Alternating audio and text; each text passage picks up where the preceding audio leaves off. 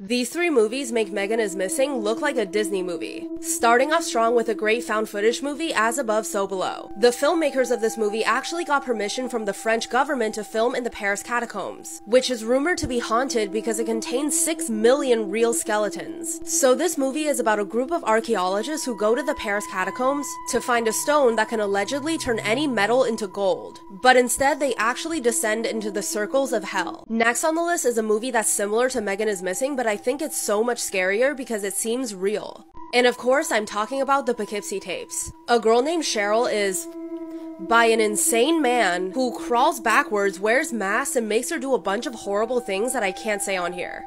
And last, we have a movie I've gotten so many requests to talk about, so here we go. Green Inferno is about a group of college students taking a trip to the Amazon rainforest, where they run into a tribe of... Let me know if I should do a part 2 with 3 more movies, and follow for more.